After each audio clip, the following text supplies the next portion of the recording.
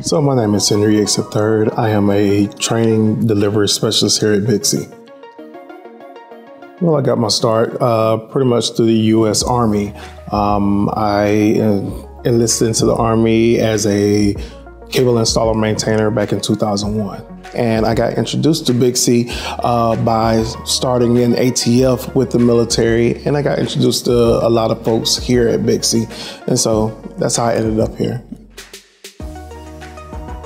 So for the installers and technicians that's out there and around the world, I believe it provides a lot of information as far as filling in those gaps of what they do on a day-to-day basis, to knowing why we do those things, why it needs to be done a certain way to get that good performance with our structured cabling infrastructure.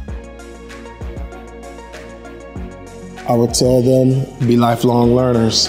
Please just dig, keep learning, keep understanding, keep perfecting their craft.